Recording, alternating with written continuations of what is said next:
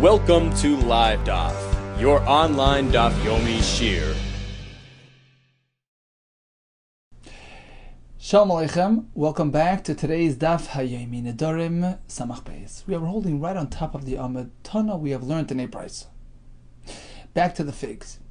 Hug Pulu Roiv HaMakzoyos. Makzoyos are these knives, these pocket knives, if you will, used to clip off the stems from those figs which are slated for drying and pressing, etc. So putting away of those knives denotes end of season. If most people have already stored away their tools, which indicates end of fig harvesting season, so whatever is left in the field is abandoned. It's hefker, mutares mishum gezel. One is allowed to approach those figs and take them. The Ran says, Shemisiashin hein mimasher nisar basada. It's hefker.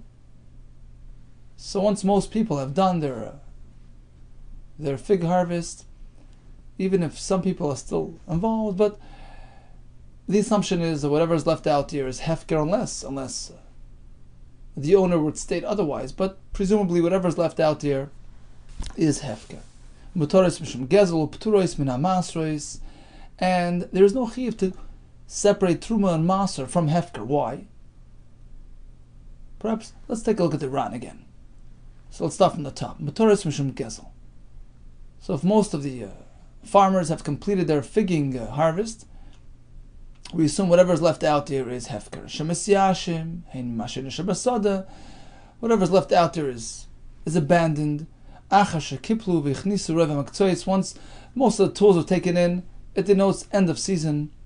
You're free to take whatever's left out there. Upturois min maser. Why is it indeed that hefker is exempt from maser? So Ran will bring a pasuk which is based on a Yerushalmi in the beginning of Meseches Maasros. Tichsiv ubahalevi ki ein loy chelek v'nachli imach. Hashem tells us, allow the Levi, here Levi means the Kohen and the Levi, to take their portion, their truma, their maser. You know why? He has no portion in Eretz Yisrael otherwise. Everybody got a chelek in Eretz Yisrael. He doesn't have his chelek. What is his portion? Your portion. You're obligated to give him a chelek of your crop. That is his nachla from Hashem. So that applies typically when it's something that belongs to you. You're a farmer, you have a crop, you separate a portion, give it to the Kohen or Levi. That's his. Yotze hefker as opposed to something which is hefker, which isn't uniquely yours. Everybody can take it. So there, he has no priority. There's no chiyuv to give him truma and maser. Yotze hefker sheyesh lechelek v'nachli imach. Kohen and Levi has equal access to hefker like anybody else, and therefore he has no priority, and he does not get truma and maser from hefker. That's the reason why hefker is pater from maser. Here as well, these figs are abandoned, hefker, no issue of gezel, no truma or maser as well. Continues the Gemara on the second line from the top. This is a story involving Rebbe and Rabbi Yehuda. Iklu, they visited this farm, this field. Iklu lahu asr, they came to this place. Bizman shehukpelu roiv hamakzois. It was already, post-season. And they noticed some figs lying around.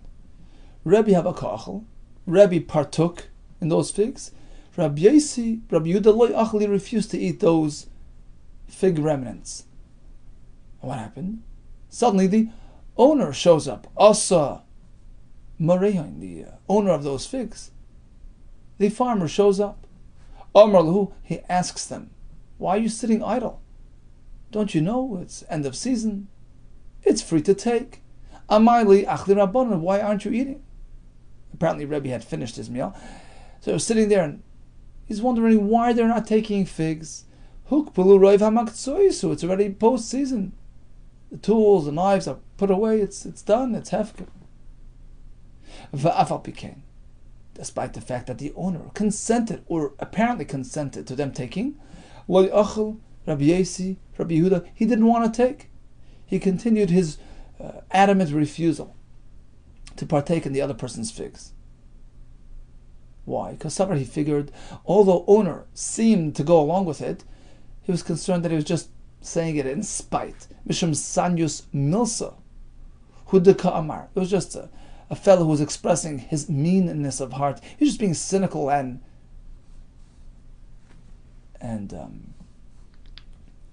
he didn't really mean it. Mishum sanyus milsa, hudeka amar, hadein kafir. This fellow was just, expressing his sarcasm. Why don't you go take my figs? He didn't really mean it. Now, although the halacha dictates that Rebbe was right, and perhaps that's why Rebbe was doing it to show everybody that it's mutter, but Rabbi Yehuda was being noyeg midas chasidus lefnim mishur sadin. Perhaps this fellow was not really miyayish. Perhaps you can't rely on the roiv farmers who put away their. So he was being machmir midas chasidus and refused to eat the dates, the figs. There's another story with Rabbi Chama bar Bechanina. Iklalo Asher came to this place. Bizman shehuk b'lurev mekzois. It was post-season. Havakachal. He was eating those figs, which are hefker. And then Yoav l'shami, he offered it to his attendant, who refused to eat lo yachal. Amar lei. So the Rebbe told us, Talmud, why are you being more firm than me? Kach amar li Rabbi Shmuel Rabbi Yesi. I have a quote from Rabbi Shmuel, in the name of his father, Mishum Aviv, his father Rabbi Yesi, who said that it's mutter. Hukpul reva makzoyes, mutaris Mishum Gezel, upturis min amasris. In fact, post-season figs are totally mutter. It's not stealing, it's hefker. Here comes another story. Reb Tarfon. Helger Tana Rabbi Tarfon, Ashkreyau Gavra. So Reb Tarfon was picking some figs, hefker figs, post-season figs. The owner of the orchard shows up. Ashkrei Gavra, the owner, finds him picking his figs. Bizman shehuk pelur hamaktsayis. After the tools were stored away, post-season, the ka'achal, he notices Reb Tarfon eating his figs. That enraged him, got very mad. He took Reb Tarfon, achse b'saka, he tucked him into a sack, b'shakli, and he lifted him, b'amtayi, and he's carrying him to the river, to throw him to the river. You're a thief. Halacha is that a thief who's tunneling into breaking into a property to steal, you're allowed to kill him in self-defense, knowing that this thief, might actually resort to killing the owner if he resists to giving him his possession. So there's halacha baba machteres. This guy figured, okay, Rabbi Tarfon is the Ganav, I'm going to kill him. Amar, so as he's carrying Rabbi Tarfon in the sack, he overhears Rabbi Tarfon saying, Oiloi le Tarfon, woe to Tarfon, referring to himself. Tarfon is the lashon of Turaif, getting killed. Wow, woe to my mazel and my name, which indicates I'm in trouble. Shazeh Harga, this fellow is killing me. Some Mefarshim say he was concerned that this fellow is going to get punished for killing him, which isn't really good for Tarfon himself to be the catalyst for somebody else's punishment, as the Gemara in Shabbos tells us. In any case, this fellow overhears a voice, Reb Tarfon's voice, who apparently he recognized. He didn't recognize him by face. Perhaps it was dark or whatever. They didn't have pictures in those days, but his voice he understood. He identified Reb Tarfon in the sack. Shamahu Gaver. Shavke, so he quickly dropped him, and he took off and he ran away. Now Reb Tarfon was saved. Amar Rabbi Avo, listen to this. Amar Rabbi Avo, Mishum Reb Chanina ben Gamliel. You would think Reb Tarfon felt justified in the fact that he identified himself as Rabbi Tarfon, which encouraged this fellow to abandon him. He felt very guilty. In fact, Kol Yom of Shlosheh Tzaddik, throughout the entire rest of his life, the tzaddik Reb Tarfon was distressed about this fact, that he used Torah to protect himself. Omar, he said, Oily, woe to me, shenishtamashte b'kisur Torah. I used the crown of Torah to fend off my attacker, to protect myself from a a claim which this fellow considered a justified claim. And I used Torah to protect myself. Woe to me. I misused the Torah. A person who misuses Torah, he gets uprooted from the world. We learn this by way of Kavachomer. Ma Balshetzer. Balshetzer, the king, who decided to make use of the Kalim that they got from the Beis Hamikdash. Look what happened to him. He got killed that very night. He used the vessels of Beis Hamikdash, which already really have turned into mundane Kalim. How? Shenemar, the pasuk says, when the Pritzim, the attackers, the Goyim came, and they attacked and they conquered the Beis Hamikdash. These uncostly people, Pritzim, they came and they were machala, they actually vilified and nullified the kedusha of the Kalim. So despite the fact that it's already choil, the Torah says so, right? They have the koyach to make it choil, because it was conquered by the Goyim, it went into Golos. So halachically, the Klei HaMikdash were considered non-kodesh entry. They have a din of mundane, but still, look what happened to him when he misused them. Kiva shepartzim, nasu choil, right? We learned that once the Goyim came and were pirates, the Mikdash, the Kalim turned into choil. Still, when Balshetzer went ahead and accessed these Kalim for his own personal purposes, to pride himself with these Kalim, he misused the Kalim. He perverted the Kalim. Look what happened to him. He died on the spot. That very night, Katel Balshetzer, he got killed. That's Klei Mikdash, which were technically already mundane. Certainly in my case, when a person misuses the crown of Torah for his own purposes, which is eternal, unaffected by any fluctuations of history and event. Certainly, it's a terrible thing to misuse the Kessler Shal Torah, which Chas V'Shalom can bring to grave consequences. So he felt very bad that he took advantage of his position, of his title, of his Torah, to protect himself. Now you would think, well, it's Pekuach Nefesh, he was fully justified. The Gemara will discuss that soon. He had another alternative. He could have used another option, rather than tap into the Koyach HaTorah to protect himself. Asks the Gemara, firstly, let's try to understand what happened. Why was this fellow so mad? It was post-season, it's Hefker. Everybody knows it's Hefker. Even the owner should have known that. Rabbi Tarfon, given the Ki Achel, when he had those figs, the hook Pulu Reva Maktoya Sava, was already post-season. Amait Sari O Gabra, why did this fellow get on his case? Answer is like this. He had a long history. He was suffering from break-ins the entire year already. He set up his cameras and he figured, okay, now I got him. It wasn't for now, it was for the whole year. Misham Dahu, because this fellow Dahu, Havu Ganvili, he was victimized by thieves. Havu Ganvili Anvi, who would steal his grapes, Kula Shata, throughout the entire year. So he was finally waiting in ambush. The Kivin, the Ashkel Reb Tarfon, and once he noticed Reb Tarfon coming in, he said, oh, I got him. This is the big robber, Reb Tarfon, can you imagine? Suffer Hainu de Ganvili, he figured, okay, now I got him. Throw him into the river. Asks the Gemara, well, if it was just a local issue, today's figs, okay, I understand why Reb Tarfon felt bad. He could have just, pulled out a $5 bill and taken care of it on the spot.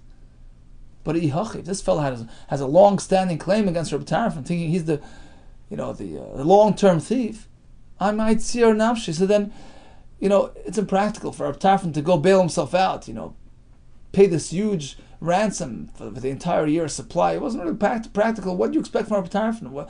What else should he have done? Of course, he needed to resort to identifying himself, so the fellow lets him go.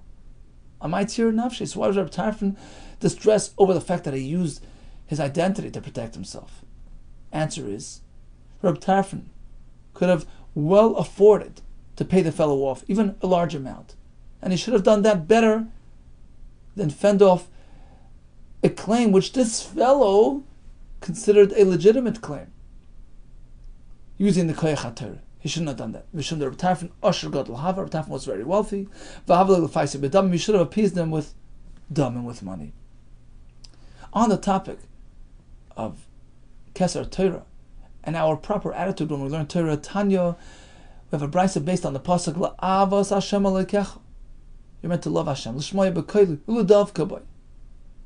We learn from here that our learning should be motivated by Avas Hashem, by our desire to connect to Hashem. Shlo yoymar adam, a person should never say to himself, Ekra, I'm going to learn, Sheikruni chacham, so that I be labeled a smart man, a chacham. Or Eshna, I'll learn a bit deeper, analyze, learn Mishnayos, Sheikruni Rebbe, so I be regarded as a Rebbe. That's not proper kavanah. Or a shanin, I'll go even deeper. I'll be an expert in Torah, She'eya zokin, ve'esha b'yeshiva, so that I be nominated the elder, the Rosh HaYeshiva. That's not a good reason to learn Torah. Ella, rather, the proper approach is L'moid ba'ava, learn out of love, realizing that the Torah Kedosha is the most intense, powerful, internal association with Hashem. V'soif ha'kavod lavoi, ultimately, the true honor, eternal honor, spiritual honor will arrive to you, and even physical honor, even Gashmi's honor. But that shouldn't be your motivation. Shneimar, the pasuk says, firstly, kashem el etzbeisecha, tie into your fingertips. It should be clear in your mind, fluent on your lips, like something you're holding in your fingers. It should be so clear. Kasvim aloch libecha, internalize the Torah into your heart. V'aymer, then it says, sure, you're bound to experience the beauty of Torah in the next world and this world as well. The ways of Torah are pleasant. Those who are involved in Torah will experience all goodness and bracha. But that shouldn't be our motivating factor. Dveikus b'Hashem, that's the goal. And everything is residual and secondary. Likewise, Rabbi Lezer and Rabbi Tzadok Omer, Asay dvarim l'shem palam. When you learn, when you daven, when you do mitzvahs, do it l'shem HaKadosh Baruch Hu, to connect to Hashem. V'daber b'hem l'shmam. Don't learn Torah to, gain knowledge to spite people, l'kanter, to show off. Don't do that. Rather, for the experience itself. Enjoy your daf gemara. Enjoy connecting to Hashem. What more do you need? As once in Camp Aguda, Rabbi Yisrael Belsky Shlita tells me, he says, all I need is a blat gemara and a bench to sleep on. That's it. Really, what more do we need? V'daber b'hem l'shma. Al taseh ma Torah l'izgadol b'hem. Don't use the Torah as a crown of glory to elevate yourself. V'al tasem kerdom lies oideboy. Don't use the Torah as a hoe, as a shovel, as a tool, as equipment to dig with, to earn parnasa. Learn the Torah to enjoy the Torah, to be close to Hashem. V'kal v'chomer, and this is learned through that kal v'chomer, that one has to be careful to direct his actions to Hashem and not misuse the Torah for other things. Uma Baal Shetza, right? That Raya from Baal Shetza, Shlenishtamesh al Kli Kodesh, Shenas Kli Chayil. He misused the Kli Kodesh, which were already turned into Kli Chayil. Still, could happen to him. Nekam and Ha'ilam.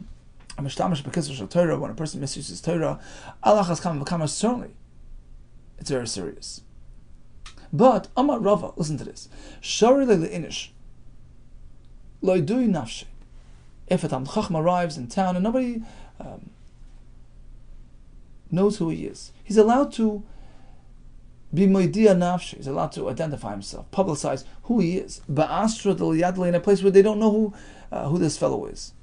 And the Rosh says, this way his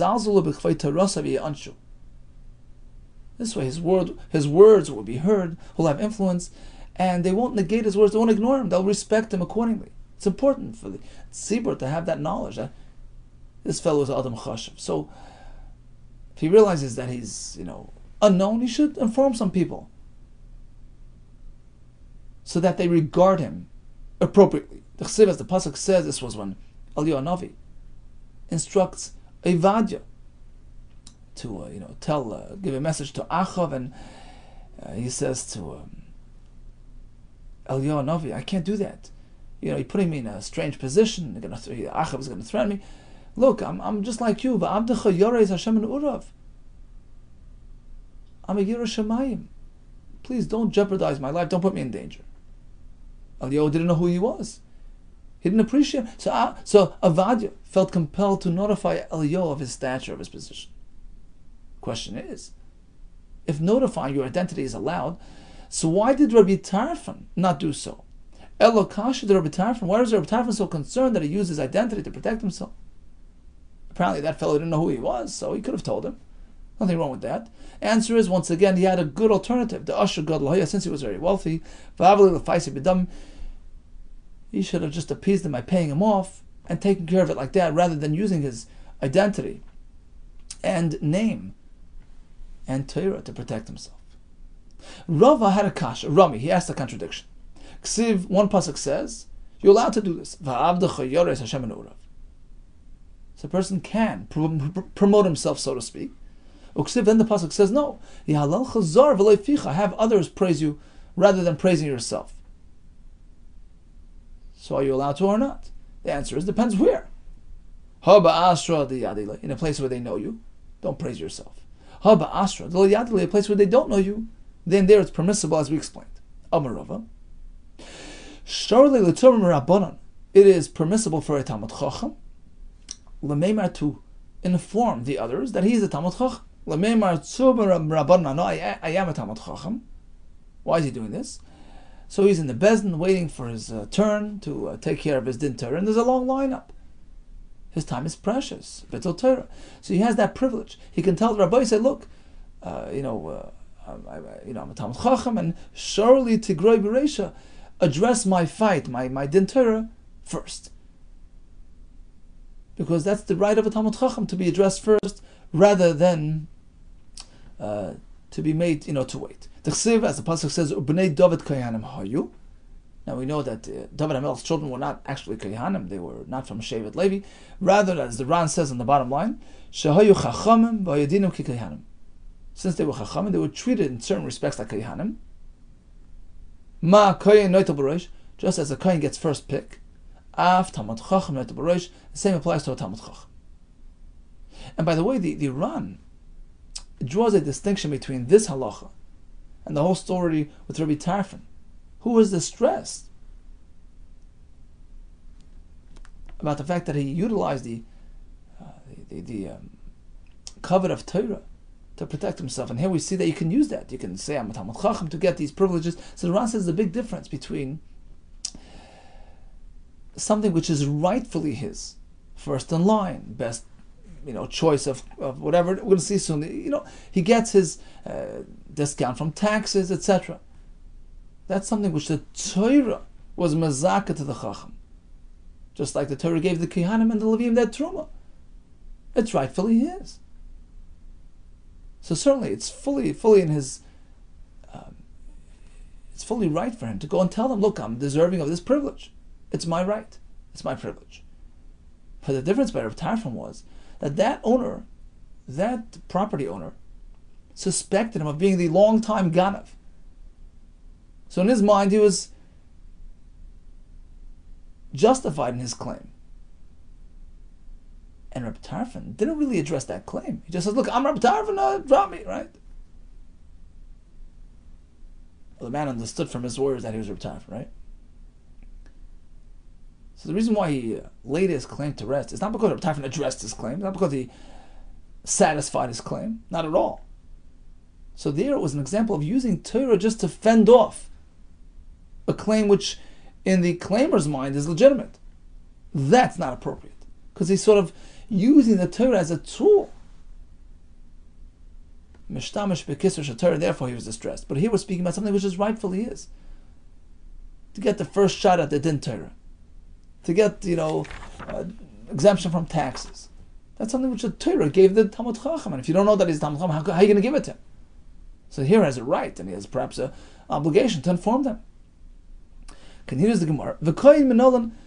In fact, how do we know that a Kohen has these rights? We compare the Talmud Chacham to a Kohen. He's a leader. He represents Klal Yisrael, but how do we know that it applies to a Kohen too? A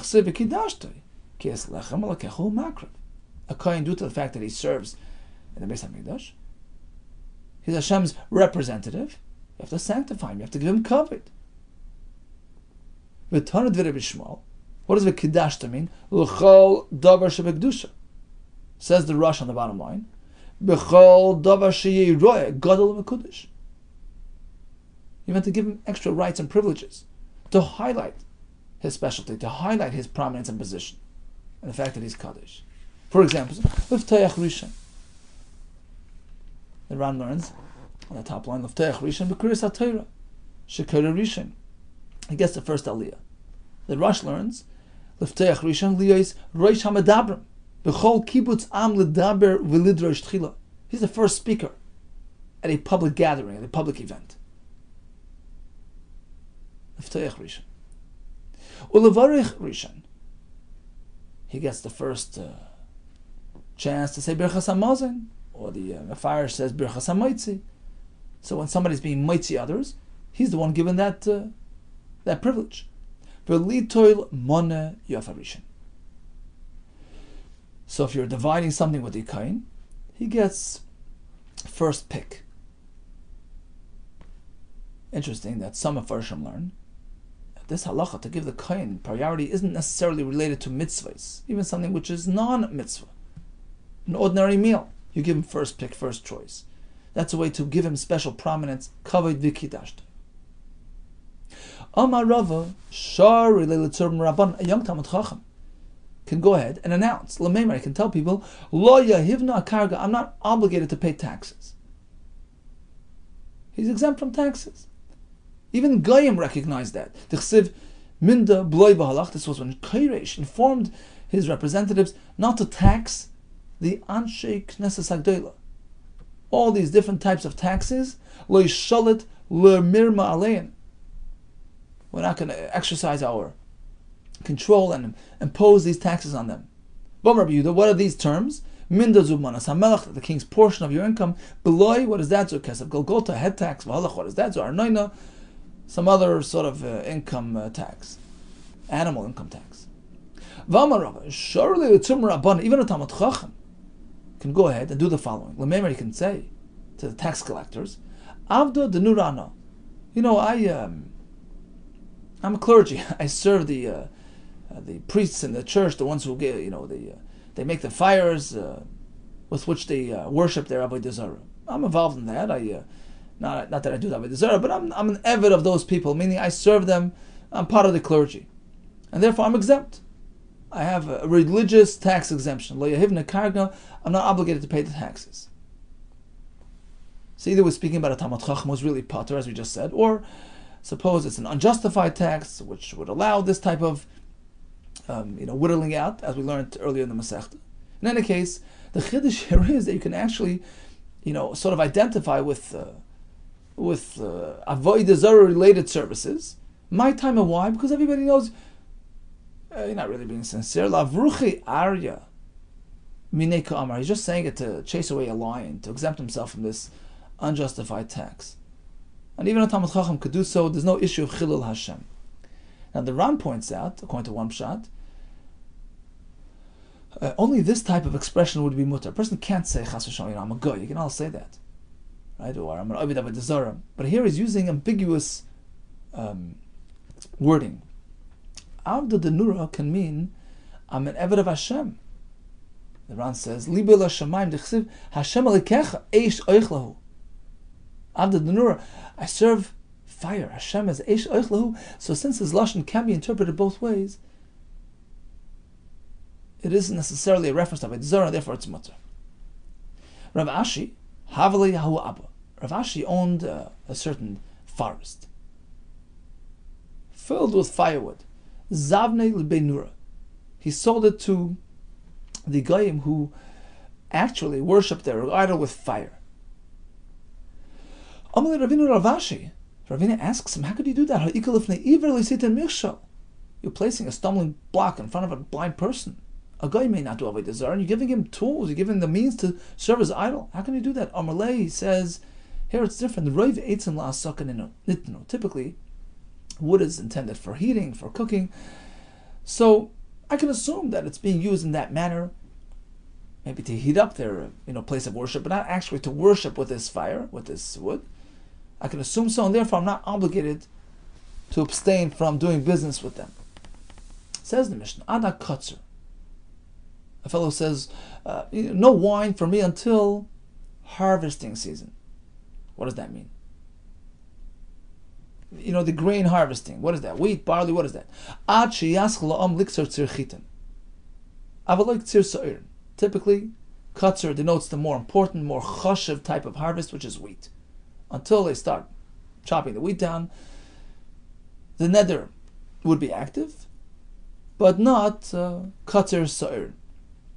Hakoil lefi makim nidri. But it's all location dependent. Meaning, suppose he lives in a place where they refer to ketzir sa'irin, barley harvest, as kotzer. Maybe that's their main, crop, whatever it is.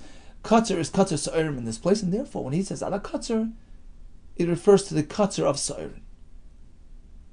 Furthermore, what else is location dependent? Imhoya bahar, bahar. If at the time that he said the neder, he's sitting up in the mountain, whose crops are generally, a bit delayed. They ripen slower than the ones in the valley. So Ada Kotzer means until they harvest up in the mountains.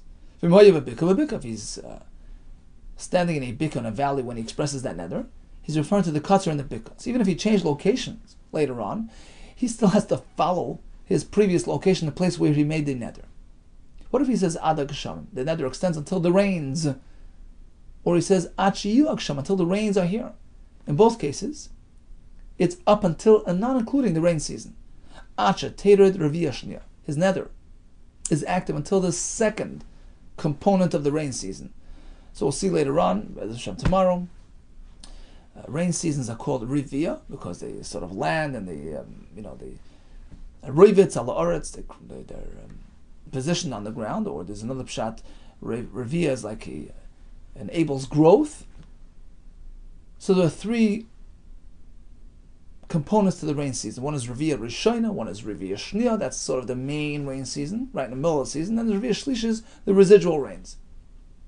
When he says Atag Sham, it means the main rain, the Reviyah Shnia, the mid section of that rain season. And the Chiddush here is like this. When he says Adag Shamim, I understand it means until. What about Achayu? Typically Achayu means until I experience the rain season, like we had by Achayu, Pesach, and all that. Here it's different because ultimately the rains are unpredictable. It's something which is not a set event. It's not kavua zman, and therefore he wouldn't allow himself just obligate himself to an open-ended commitment. So even if he used the words Achayu Geshamim, he meant up until and not including the rains arriving. Rabban Shimon Gamliel Omer, you don't even have to wait for the actual rains to come. Until the Zman, which is typically when the Reviyah comes, that's when the nether expires. What if he says until the rains are up? Nisan, Kula, until Nisan is up. Then you know you're out of the rains. Until Pesach is over, that's considered the conclusion of the rain season. Tanya, Hanoider Ada Kites. A fellow makes a neder until the kites, which is the fig picking season, and he is in the Gadol. Right? He's sitting up in the mountains. Gadol is a mountainous area where the ripening takes a bit longer than down in the valley. V'yard la'makom, after which he goes down to the valley, where he sees the figs are done. So even if the kites has already arrived down in the valley, he has to wait until kites arrives up in Gul, which was the place of his nether. That's his point of reference. So what do we learn today? Technically speaking, once the fig picking season is up, Roiv HaMaktsayas are stored away. You know that everything left out there is hefker. You can take it, there's no chiyuv maser. We find that Rabbi Yehuda was machmir. We find that Reis Rav Chanina's Shamas was machmir, and we find this fellow who was really, really overly agitated because he experienced some real, victimization throughout the year. He was being robbed non-stop, and finally, when he caught Reb Tarfon, his victim, he was about to toss him into the river, and upon discovering who he was, he dropped him and ran for his life. Reb Tarfon was distressed that he could have, tried another option before actually resorting to the Keser Torah to get this fellow off his back. However, the Gemara says, true, we're supposed to learn the Shem Shemayim with Avos Hashem, but sometimes we can actually, identify ourselves in a makom where they don't know who we are, in order to earn our rightful privileges, which is to get be first online, etc. Just as a kohen has that din, Kedashta, it's mitzvah say, right, to give him extra honor. Eftayach Rishon, Lebarach Rishon, Litel money of a Rishon. We had this chiddush regarding referencing Avodah Zarah to exempt oneself from, unjustified tax claims. We had the chiddush of Rav Ashi would sell his forest, relying on the concept of roiv etzim lasakaninu, in which case there's no concern, or he doesn't have to be concerned, that will be used for Avodah Zarah. We learned that the terms, kutzer and all these things are basically location based. Typically, kutzer is kutzer chitin, unless we know otherwise. And you follow the makom where you are actually making the nether. So if you're up in the mountain, you have to wait until the kutzer arrives in the mountain. Regarding gishamim, Tanakama says until the Revi'ah Shni arrives. According to B'Shim Gamliel, until the Zman Revi'ah, you don't have to actually wait for the rains, who might be delayed in their arrival. In terms of Yipasku Gishamim, the end of the rains, we have Nisan according to Meir, and according to Yehuda, Achayavar Pesach. May you all have much, much Hatzlacha, and may we all experience much Siyata D'Shmaya.